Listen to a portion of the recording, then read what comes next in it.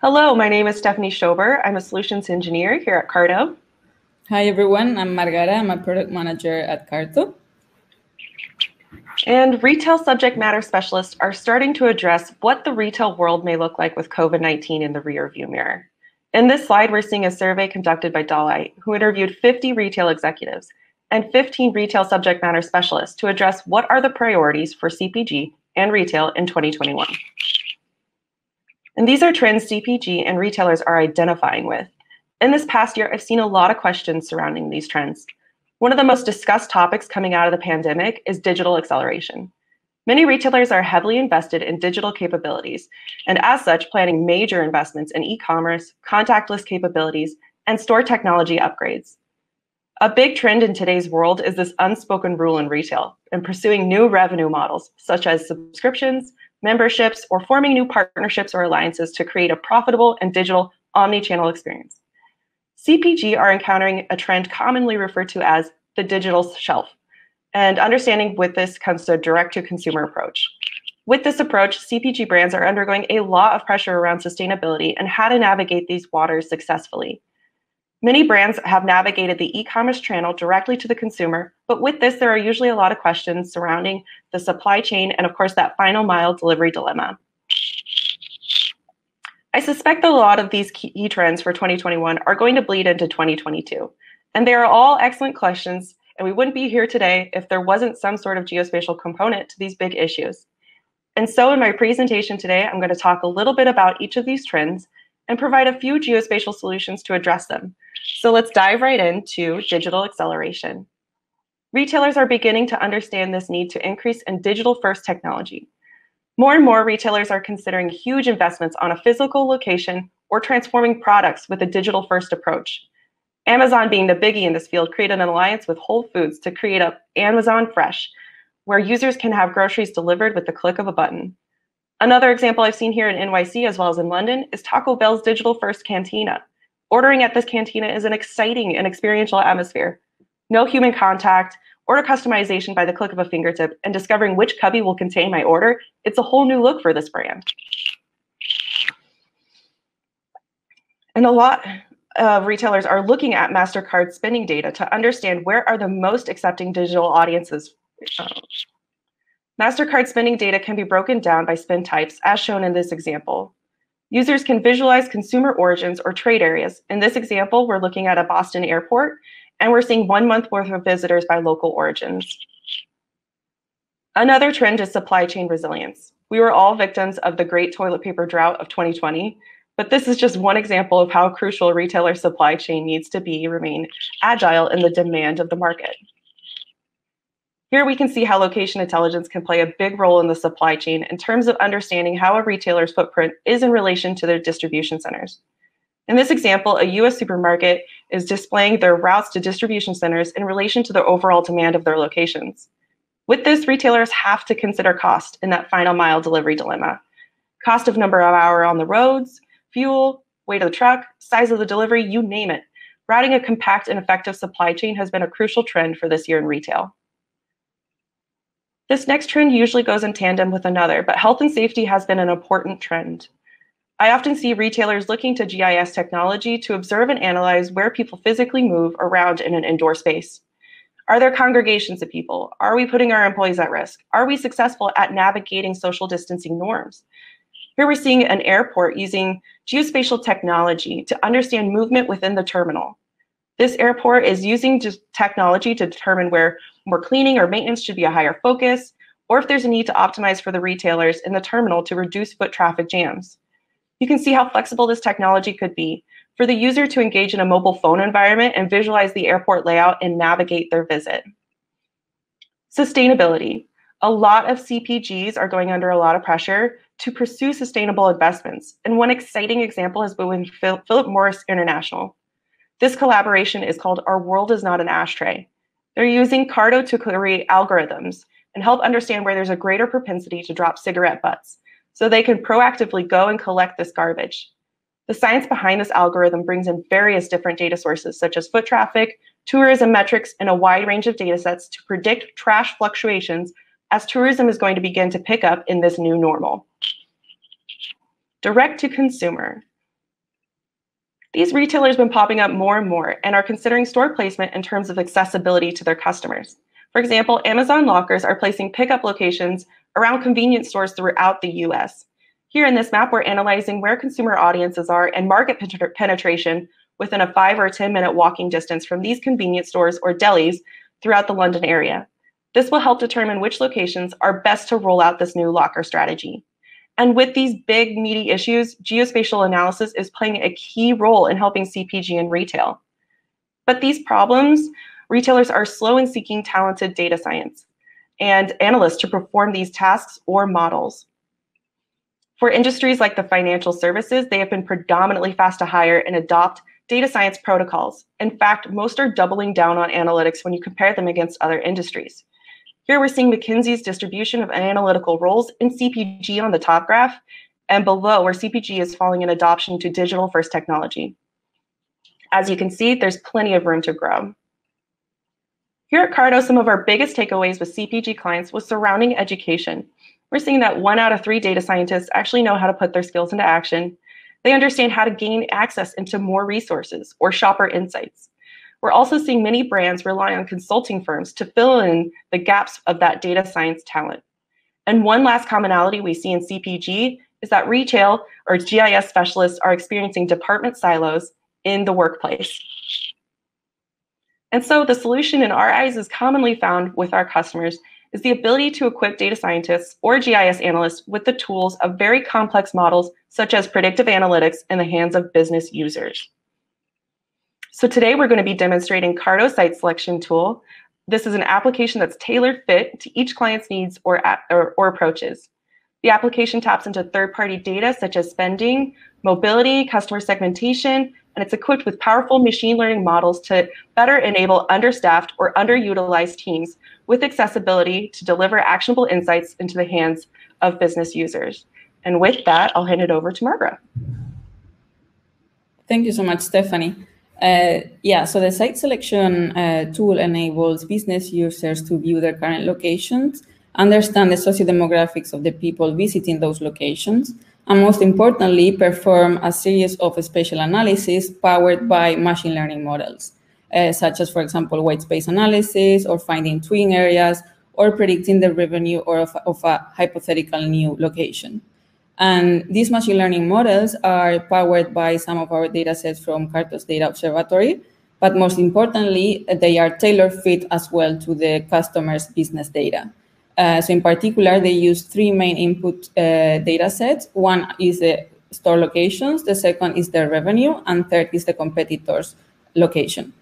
But let's have a look at the app. As you can see here, it's composed of 3 main components. We have, of course, the map where we can visualize the data, in this case, our stores. Then we have on the right a set of interactive widgets that are giving us certain indicators of the stores that we are seeing on the map. And then on the left, we have this other component that acts as a layer, as a legend, and a layer selector. So as I was saying, one of the functionality of this application is that you can browse your store locations. So if I zoom here, for example, I'm seeing that all these widgets on the right are getting updated to show me a few insights about my stores. So I can see, for example, how many stores I have. I can see a disaggregation of the number of stores per category. In this example data that we have 2 simple categories. We have stores by type of location and also stores by type of the clothing that they sell. And I can also use these widgets to filter the information that I have on the map. So for example, if I want to see only the factory outlet type of stores, I can click here and I can see that the information gets filtered, and I can narrow it down even farther to choose, for example, the ones that sell linen. And at any time, I can, of course, clear these filters, and then I'm back to my full set of the stores. Other things that you can see here are stores by revenue. So you have the number of stores per revenue bucket, and you can see, of course, the store list, and also you can see the total revenue aggregated by all of the stores that you can see on the map. In the same way that I can analyze the stores, you can also analyze your competitors' stores. So if I zoom a little bit more, and go here and activate the competitors layer,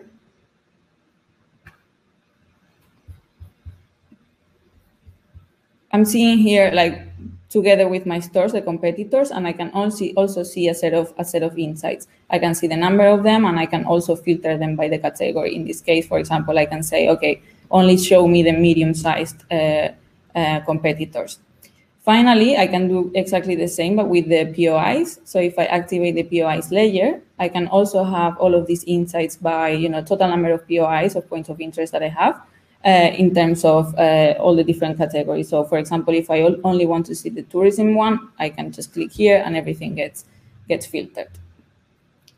But now let's analyze a particular location. So if I click on this, for example, which is this clothes natural store, what I can see here is actually the characteristics of the catchment area of the store. And I can define this catchment area in different ways. The simplest way is just by an area defined by a radius of a particular size. I can say, for example, okay, 500 meters or 1,000 meters. But I can also define this catchment area with more complex polygons, like, for example, the area that I can cover by driving a specific distance, for example, 500 meters or 250 meters. And I can do exactly the same with driving time.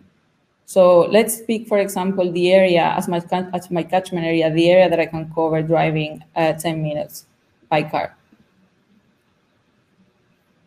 So once I've picked my catchment area, I can start seeing all of these KPIs on the widget. So I'm seeing here, for example, all of the sociodemographics detail, how many people live in this catchment area, what's their median age, their gender and their age distribution. I can see how many households live there, what's their education level. I can see things like their median age, even the income per capita and the income per household. And I can do exactly the same with the competitors. I get also some insights, like the number of competitors that I have here, or the number of POIs. And as you could see, like, you can also filter it by category and do this sort of analysis. So once I'm happy with the analysis that I'm doing, I can go ahead and click on download report. And this converts to a PDF that you can, of course, download and share with whoever needs to see this report. But let me go back to my store. And let me show you the first analysis. So the first analysis is based on finding similar areas to the one that I'm analyzing. So say, for example, that for whatever reason, I'm very happy with the performance of this store, and I want to find similar areas. So similar areas that hopefully means that if I open a store in them, I'm going to get a good business opportunity, a good amount of revenue, similar to this one, right?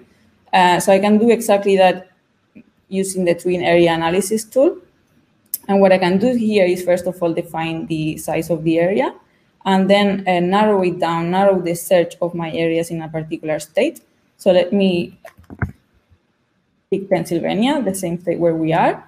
And then we can set like the percentage of similarity that we're interested in finding. And also I'm able to characterize or choose which are the parameters that I want to take into account during this search. So I want to find areas that are close to the one that I'm seeing right now in terms of demographics, POIs, my assets, so other locations around it, and also the competitors around it.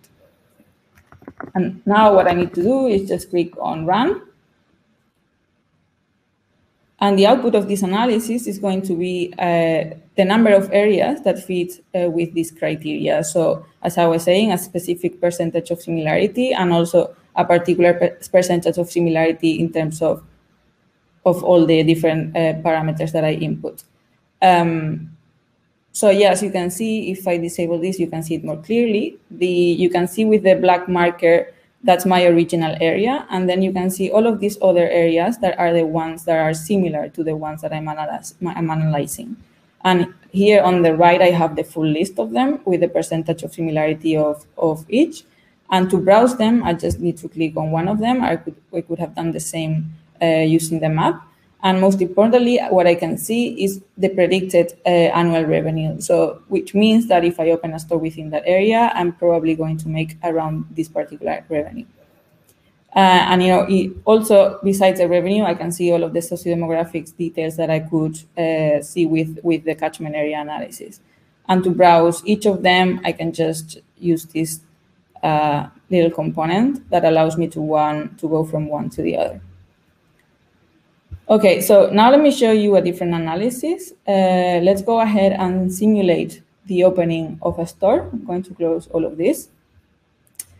And now let's go to Chicago for that, and let's simulate the opening of a store in the loop of Chicago. And in order to do that, what we need to do is to use the simulation tool. So I click this, and then I have to place the marker in the location where I want to open my new store. So for example, let's pick this one. I need to characterize it. So pick what's the category of it. Pick, for example, a street type of shop that is going to sell cotton. And then just give it a name and click on run. And the tool, what it will give me instantly is, on the one hand, all of the characteristics of the catchment area that I was analyzing earlier, so the 10-minute driving time. And also, it's running a revenue prediction model that will give me the predicted annual revenue for that particular location. While this runs, I can also show you how you can analyze, of course, things about the competitors as previously, and also the POIs. Okay, so this has finished, and it's telling me that if I open a store in this particular location, I'm going to make around $7 million annually. So that's not bad at all. Let me show you the final analysis, which is the white space analysis. And this works a little bit differently because it doesn't take as input the location of an area or the location of a store. Instead, what it does is just analyzing the whole area. So in this case, the whole country. And let me show you how that works. It analyzes the full country to let me know which are the areas of the biggest opportunity. So as we are now using like the annual revenue as our success metrics, what it's going to do is find the areas where I can make the most business, so with the highest amount of revenue. So I'm going to make a search in New York. And you can set things like the minimum annual revenue that you're looking for, and also set whether you want to take into account the competitor's location or not. Let me just call it a name and then run it. And while this finishes, I wanted to show you also this other section, which is basically where you can check all of the previous analysis that you've done. So here you have categorized by type of analysis, all of the different results. So all of the analysis that you make are actually stored here, so you can check on them later. Okay, and this analysis actually has finished, the white space analysis. Going to load it so we can see the results. If I disable this, you see more clearly, you see that it has found a set of areas in New York that represent a great opportunity, great business opportunity. So the ones that are darker are the ones that have the highest predicted revenue, which is actually the one that we're seeing here on the right. So we are seeing for each of them the revenue and also all of the different insights, the sociodemographics insights. And in the same way as with the twin areas, I can also just click on them and see all the different results. So I can analyze which one I'm interested in and then analyze it further. And I think that's it for me. I'm going back to the presentation, so Stephanie can wrap it up. So thank you. Thank you. And this application has been one exciting way CARTO has been a part of CPG and retail this past year. We've seen it in action serve business users to understand how analytics and data science can be an effective and convenient way to solve issues and geospatial problems. We can go into the next slide. And as restrictions are now being lifted, now is the best time to invest in a geospatial solution. So if you want to find out more about CARTO's tools, drop us an email or visit us in the CARTO virtual booth. Thank you so much. And if you have any questions, I guess post them in the chat. Absolutely. Thank you so much, Steph and Margara. We've got loads of questions, actually, so I'm going to jump right in. So first of all, Laura Narvaez, who asked lots of questions, asked if this was like a global tool, and I've already said the answer. This is available in multiple countries. One of the questions that came from Jacob John is how do you determine the isochrone in the areas that are less than 10 minutes away by car? How do we do that? Yes. Okay. Yeah, so CARTO has a set of APIs that are used exactly to do that. So we use like a model from, for example, TomTom or Mapbox that has all of the routing information. So then we can do that type of analysis. So you can set, by knowing all of the road network, then you can find exactly how long you can travel through all the roads, taking as origin a particular location. So yeah, it's basically bottom line is like using CARTO tools and CARTO APIs that we of course have available. Fantastic. And on the income data, Tisha Sedev asked, what are the source of the income indicators in terms of data? So the data is also, you could also look at CARTO's data observatory. CARTO's data observatory has access to public, so freely available data sets, as well as premium data sets, which come, a little bit off cost, but it's really dependent on the user, on what they want to tap into, but feel free to explore that on CARTO's data streams. I don't know if we can post that link into the chat. Some of it's going to be, I think for this instance, it's going to be the American Community Survey. But you can go ahead and incorporate any kind of, demographic from Experian, whoever it is that is your preferred vendor for your demographics. Cool thing about this tool is we can customize it to, whatever data sets that you want to be able to include into there. So if it's demographics, great.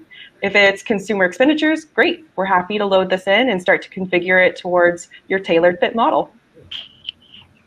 Awesome. And on that note, Steph, Laura also asked a question about how often the data is updated, particularly because of how much revenues and costs can fluctuate in right now.